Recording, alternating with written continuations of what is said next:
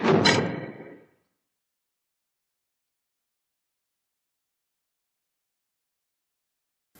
Mayor and Council. Dr. James McDonough. I live at 32320 Southwest 99th Avenue. Earlier I have to say that I really love that every meeting is started with prayer. You know, our God is sovereign over all, and there's nothing more important. And I really like the fact that you put prayer at the beginning of the meeting. We should lead everything with prayer. And with that, I'd like to recite Acts 16:37.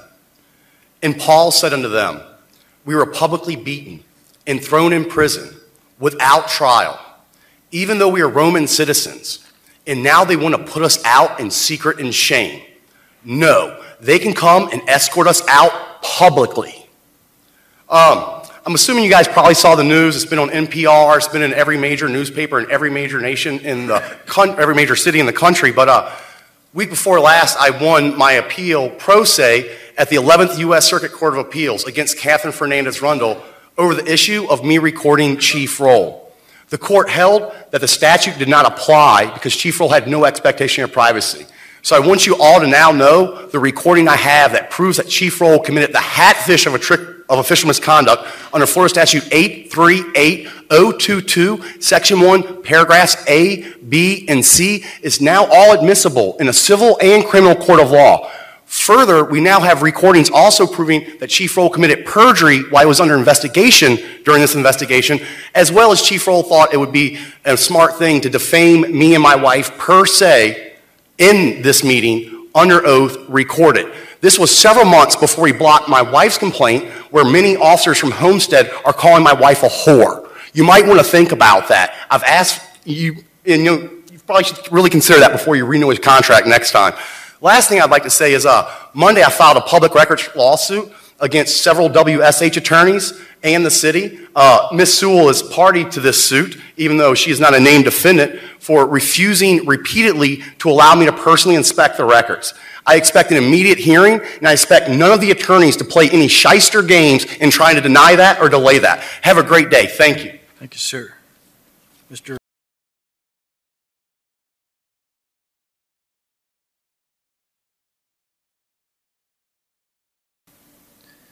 So we're going to move on to business from the city manager. Yes, Mayor. Thank you. I just want to make sure for anybody that's been listening tonight that I think we're doing the best we can to allow people to get up and say what they want to say for their 3 minutes, and we don't interrupt. And we don't interrupt specifically because there is concern that if somebody wants to say something, they should have their 3 minutes to say something, and that's your rule.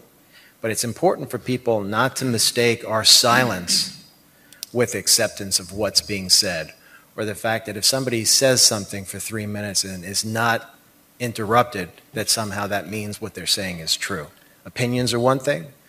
Other things that are said in a phrase that sounds like a fact is not necessarily a fact. And so, particularly tonight, as employee after employee has been unfairly smeared, we've sat silent and respect for their right, their First Amendment right to say what they want, but that does not really make it right that employees would be smeared like that. And so I'm not going to go from one example to another. I'm just going to say, I just want everybody to understand when somebody says something for 3 minutes, that's their right to say it, and we're just going to continue to respect that right, but we're also, from time to time, have an obligation to say, you know, when people accuse employees of crimes, and it's one after the other tonight, just understand somebody is saying that, that doesn't necessarily mean it's true. Mr. Manager, I want to say that the allegations that we've been hearing are, you know, consistently the same ones, and, you know, you have brought in a good team. You are leading a good team. You're doing a good job for the city.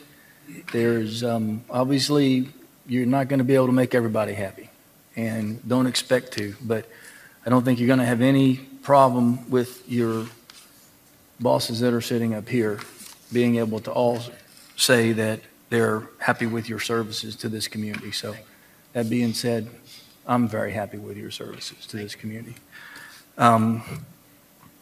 Anything from the city attorney? Mr. Mayor, I have to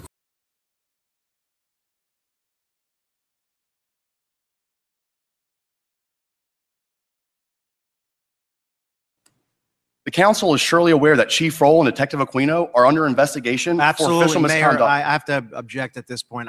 To have him personally attacking the chief of police and individuals in the police department is totally inappropriate.